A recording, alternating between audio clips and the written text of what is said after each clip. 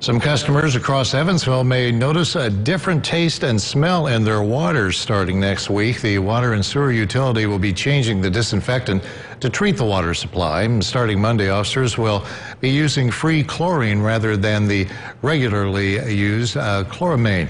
Free chlorine is a slightly more potent disinfectant used to remove more bacteria. Officials say it may cause a chemical odor in tap water, but is safe to drink. The water and sewer utility plans to continue using free chlorine through June 28th.